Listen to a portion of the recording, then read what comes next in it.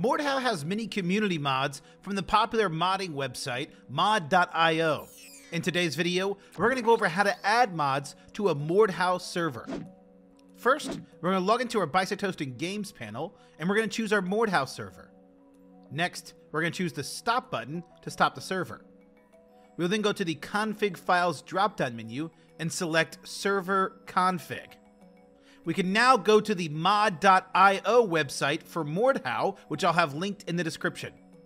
We're then going to choose a mod that we would like to install. Just make sure to check the mod description for any of the installation steps, as these will likely change for each mod. If there are no installation steps present, we're just going to copy the mod ID.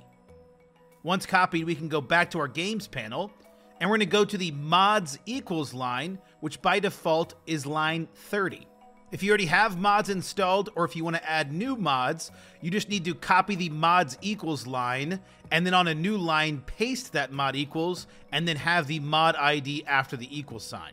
Once we have that mod ID, make sure to follow any of the other installation steps that you need for each mod. Once you have all the changes needed for your mod, you can choose the Save Content button.